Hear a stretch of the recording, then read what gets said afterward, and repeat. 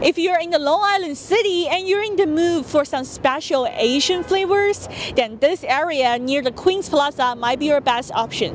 In the short distance of the Jackson Avenue, you can see a variety of different Asian food trucks in this area, bringing the most authentic Asian flavors and spirit to the neighborhood. Let's take a look. Long Island City, nestled in the western corner of Queens with waterfront views of Manhattan skyline, is a microcosm of a sweeping demographic shift.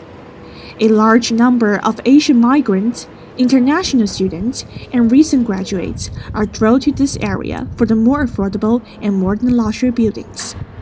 For this reason, Asian food trucks are drawn to this area every day, forming a unique food culture here.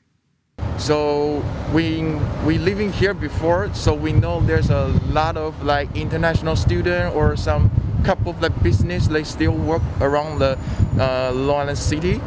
So that's why we think maybe we can try the first like Asian food in Long Island City. That's why we choose the location right here.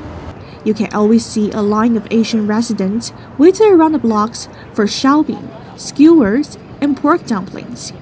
Oh well, it made me feel like a sense of belonging. I think, cause like they taste apparently Chinese food, and I just like don't have to cook myself to taste like how my homemade food are tasted. So I think it overall make the community like more pleasure and like yeah. Yeah, and I like not having to go so far. Normally you'd go to Flushing or something, but having these flavors here, it's convenient.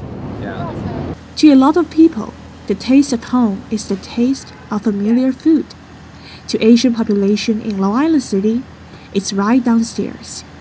This is Helena Cheng, reported for NYU Now.